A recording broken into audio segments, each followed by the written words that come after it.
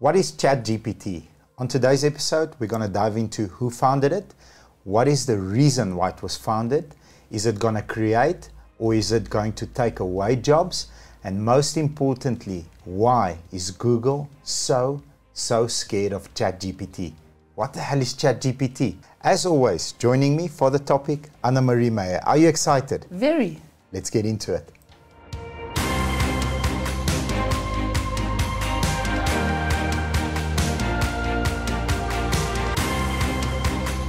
ChatGPT is a machine learning AI tool that was founded in 2015. Now I'm going to read the names. For the people that are in the industry, you'll know this is the top of the top tier people in computer sciences.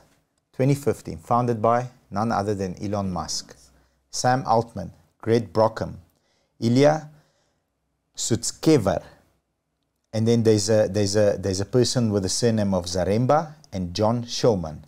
OpenAI focuses on developing and promoting friendly AI the responsible way.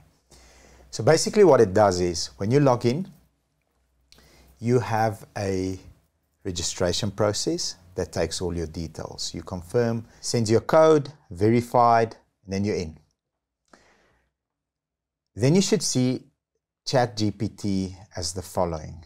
If you compare it to Google and you do a Google search, Google will give you a reference to everything that you're searching. So for example, what are the top 5 business books in terms of sales and reviews?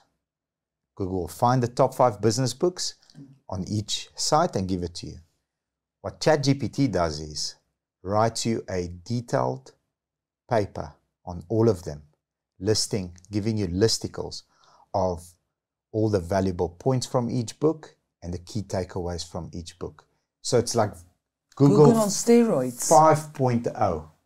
That's why Google's executives came out of hibernation, out of their billion-dollar estates, back to headquarters to go and figure this thing out.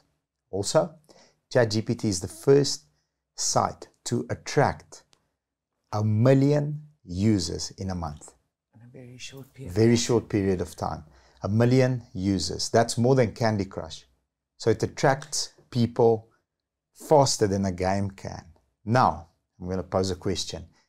Is this a potential tool for kids to cheat during exams, writing papers, writing reports? I believe so. At this point in time, they've tested this in a university, writing an exam, and it is better than any other student. So why won't students use it? And I know it's already been banned at certain schools. So it wrote the MIT exam, which is an extremely difficult exam, the BART exam, it passed, and it passed a medical exam. So your final medical exam. So basically this is a very clever linguistic tool that recognizes the pattern of your question, searches the internet, and provides a real-time answer as if the most qualified, most intelligent person in the subject gives you that answer. And it does it in real time. At this point in time, I think the only thing that thing doesn't have is emotions. Yes. And that's the only danger, because you're not going to get a empathetic answer from him. So I would say this opposed to Google as a threat, for us as a tool, but can be used in a very bad way. But I know it's blocked for sensitive information. So there's certain, if you ask the bot, apparently, it's going to say these contents are blocked. It can't give you an illegal activity or something that's unethical or something that's not supposed to be searched. Like if you've got a topic that it doesn't agree with, it will say no. So it doesn't have empathy, but it does emulate right from wrong, for now at least. And let me put this question to you. We went to the school system. Kids, and this is an important one, I think, in your heart, I'm going to pose the question to you differently. Do you write an exam to pass, or do you write an exam to learn the content?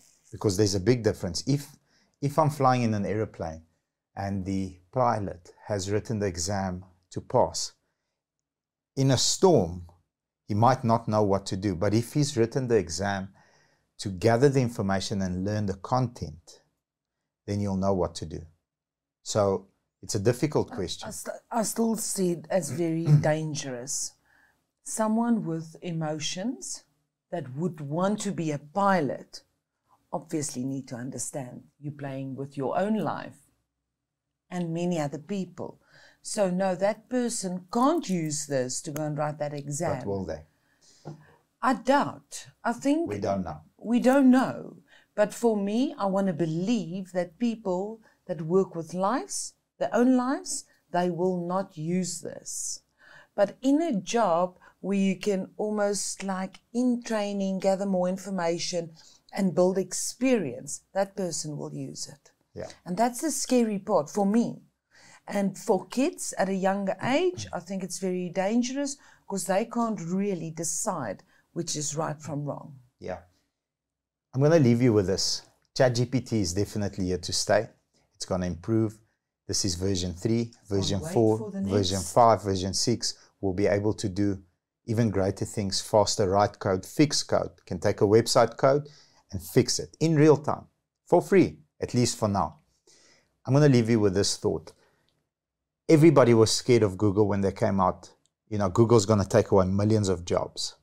Okay. Everybody's scared of ChatGPT because copywriters, you know, advertisement writers, content creators are very afraid. I'm going to post it this way. Is it going to take jobs or is it going to create jobs? We don't know. Only time will tell. I'm excited about it. I've been using it for a couple of days. I love the flexibility, and you can regenerate answers if you're not happy with the answer that you've asked the question or posed the question to. I can't wait to see where it goes. And I'm watching from the sideline because this is a business. How will it monetize? Will it be a subscription? How many people will jump off? It's going to be. Very exciting times we live in. Thank you very much for watching our episode. Hope you found it interesting. Have a look at ChatGPT. Tell us what you think in the comment section. Do leave a like and please subscribe to our channel and you. ring the bell. Take care. Bye-bye.